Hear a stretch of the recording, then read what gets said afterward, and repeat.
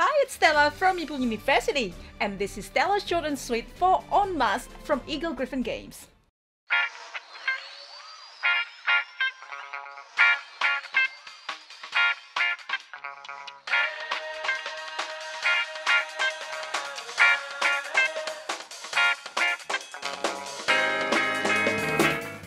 The first settlers arrived en masse, and private companies are competing and working together to create self-sustaining colony.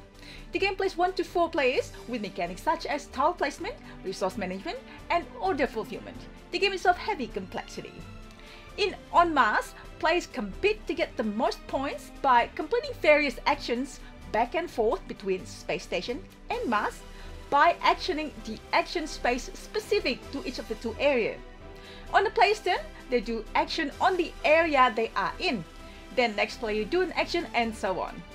At the end of the round, or every second or third round, player has option to ride the shuttle to move to the other area of the board, or just to stay till the shuttle comes back. Points mainly are coming from tactiles, fulfilling contracts, the number of buildings you build, building ships and buildings, and having scientists with appropriate buildings. Players with the most points wins. Timing is usually important for things like scoring in-game points. Players can do things like build buildings for resources or extra workers, upgrade buildings for production income, and hiring scientists for quite powerful additional action and end-of-game scoring. I feel like the game encourages you to create well-balanced actions. Bonus is rewarded for going back and forth between the two areas often, and diversify in building buildings. We played a lot of Vita Reserda's games, and this one felt smooth and most of the actions are thematic. The steps in the actions, although still plenty, are not as many as some of his other games. As usual, a lot is happening on the common board and your player board, and you can chain your actions together to be efficient. Game is icon heavy, and the components are out of this world. Get it?